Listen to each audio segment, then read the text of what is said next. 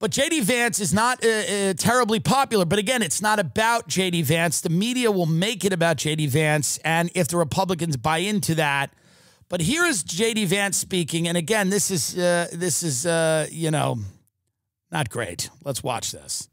Now, where can I get a good fried bologna sandwich right now? Oh, no. Oh, no. All right, this is the guy who makes it. Oh, boy. But I you know, Oh, boy. I'll tell you another story. Oh, please. That's right. He probably does have an IQ of 210, but don't tell him that. Yeah. Don't tell him that. So. The energy is not high. I love you guys. Oh, yeah, that's a tough one. Yeah. Here's why this doesn't work with the tech guy. The tech people, they're very uncomfortable with humans. They don't like humans. They actually do not like, they like in theory. See, he likes the Appalachian people that he grew up with in theory, but he doesn't really want to be near any of them.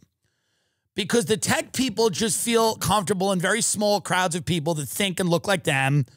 And by look like them, I don't even mean racially. I just mean like they're, you know, weird coders and like, you know, these types that are, he is not a man of the people. He doesn't want to be in an airplane hangar or wherever he is doing these big rallies. This does not work for him. He needs to be taken off the road immediately. Put him in a room.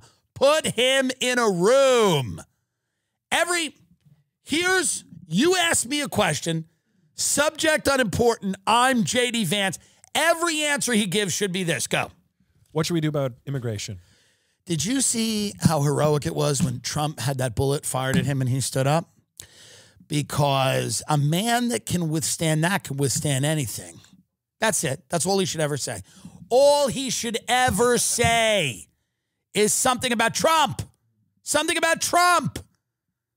That's all he should ever say. If they ask him about his wife, he should go, you know how nice Trump was to her when he met her? God, what's her name? Usha? Usha. Usha loves Trump. He should redirect. Redirect to the one people like.